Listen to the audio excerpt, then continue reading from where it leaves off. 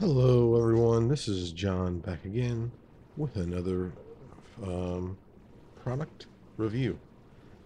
Today, I'm going to be doing something very familiar if you've been paying attention lately. You know that I just did a comparison where I determined the best tasting super concentrated ultra microdose coffee is Jot. Now, just after I got done with that review, I found out that Jot's coming out with a second um, type, but this is a limited run type. This is for the month of March 2021. Um, as you know, March is Women's History Month, and Women's History is everyone's history. And they are going to be, they are already out with Jot Wavelength. Jot Wavelength is a company in Nicaragua. Well, it is a farm in Nicaragua. It is a small batch coffee brewer, and it is a woman-owned estate. So the small batch farm in Nicaragua is owned by a woman, and what I'm going to do is just taste it and compare it to normal Jot to see if I can figure out any subtle differences. So first of all, I'm just going to taste them both black. I have regular Jot in this white cup, and I have Jot Wavelength in this red cup. And then I'm going to, of course, add some creamer to it as well. So let's get the baseline here and taste the regular Jot I had before.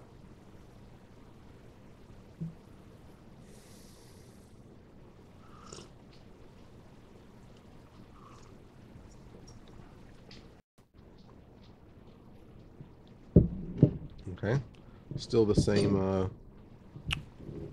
rich, smooth coffee notes that I'm used to. Now the Jot Wavelength.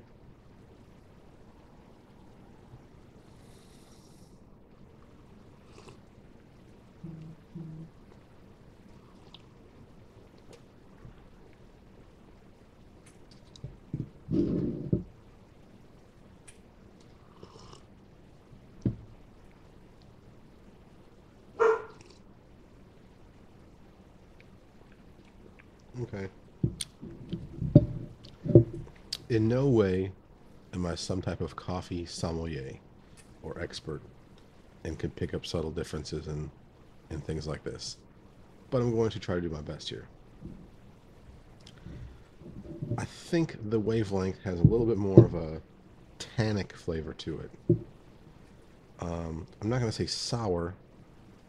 It's not sour, but it has a little more zippiness.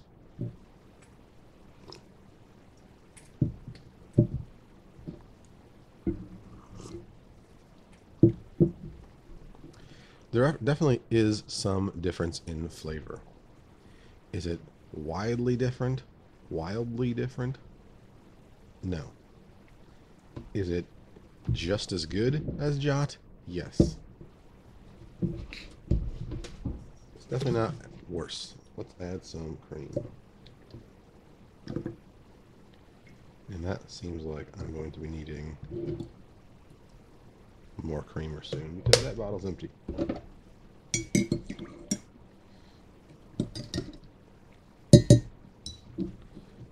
Let's taste them with some cream.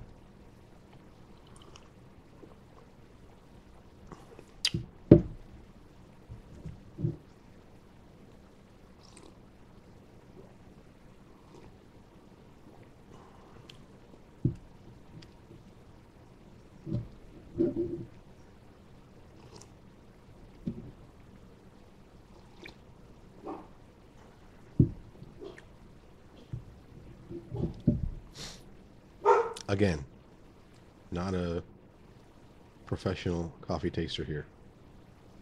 And I didn't measure out exactly how much cream I put in both of these, but it does seem like the Wavelength coffee,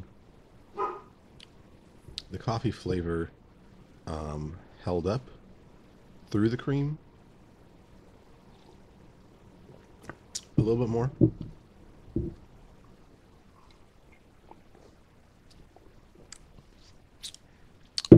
This is way harder than the three-way comparison because these are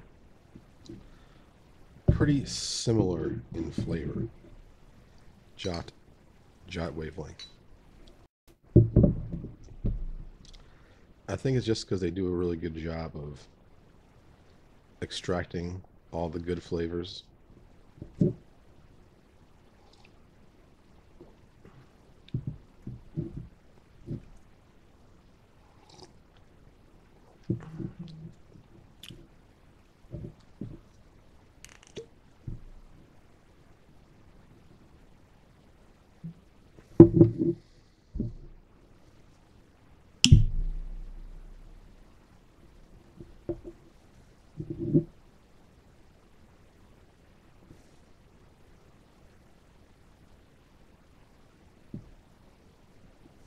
It's interesting in beauty stores when they have the cologne section, they'll have like these little shakers filled with coffee beans, and you're supposed to smell them to like reset your smell between smelling colognes. Maybe I should have a cologne between smelling coffees.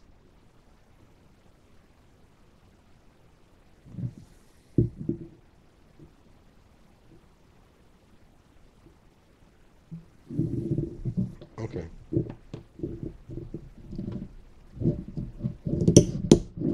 Here's what I've determined. The Jot Javi 1 by definitely had enough differences, very strong differences, and each was very unique in smell and flavor. The regular Jot and the Jot Wavelength, for honestly, for my abilities and my experiences, I don't think that I'm qualified to really be able to tell you the differences between these two.